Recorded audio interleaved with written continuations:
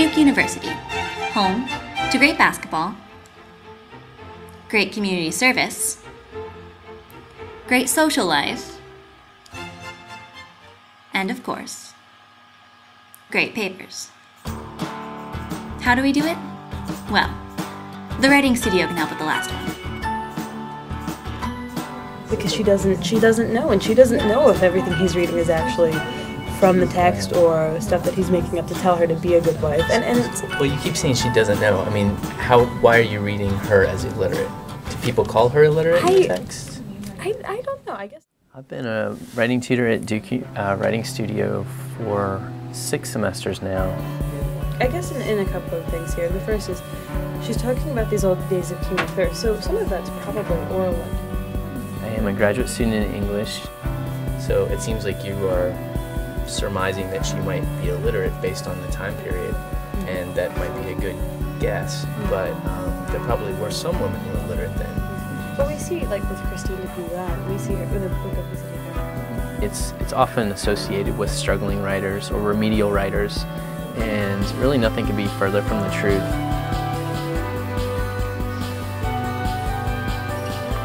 I even had that misconception when I was an undergraduate. I never went to the Writing Center at my university, and now I look back and realize that was a big mistake.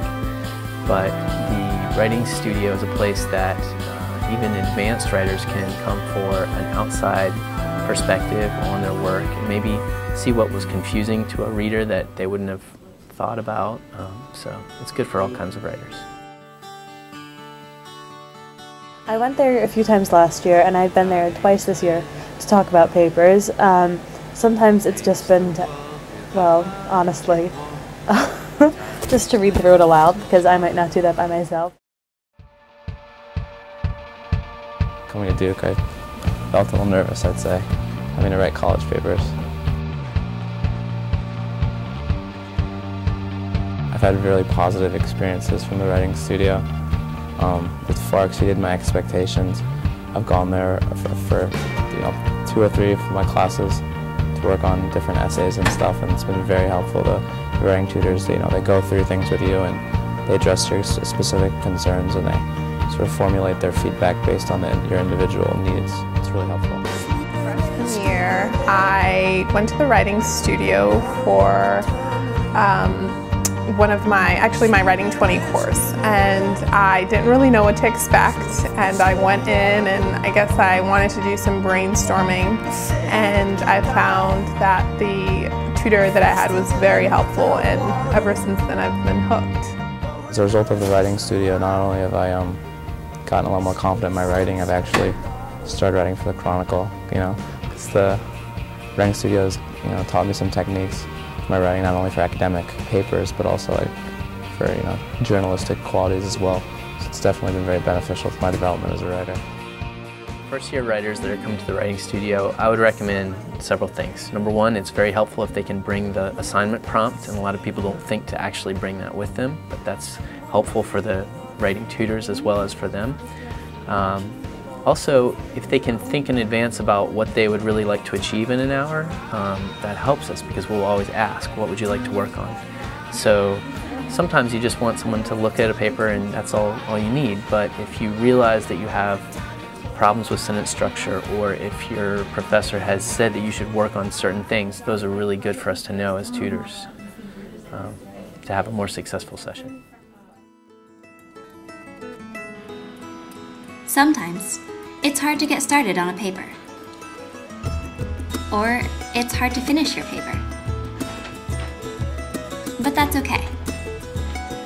Get whatever you have together and bring it to the writing studio. They can help. I take from it something different than everybody takes from it, and if you were a good writer, then you'd be able to work on the finer points of your argument with everybody there. And if you're a not-strong writer, they're going to help you kind of get to the point where you can make good arguments and make it logical as you go through your paper, or if you just need editing, or if you don't have a topic. I mean, really, whatever you need, they are going to be able to help you get that.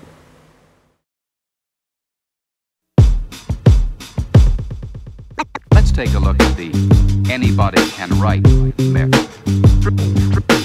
True, anybody can write. skill that must be acquired someplace, sometime, just as building bridges is. This ability is not innate, it can be acquired, it can be learned. Here are some important tips that can increase your skill. Say what you mean. Make sure what you say is what you mean, in terms familiar to your audience. Don't try to impress your listener. You sound sincere when you say things you really believe. Be ready to write. You can never put on paper what does not exist clearly in your mind. So define your aim.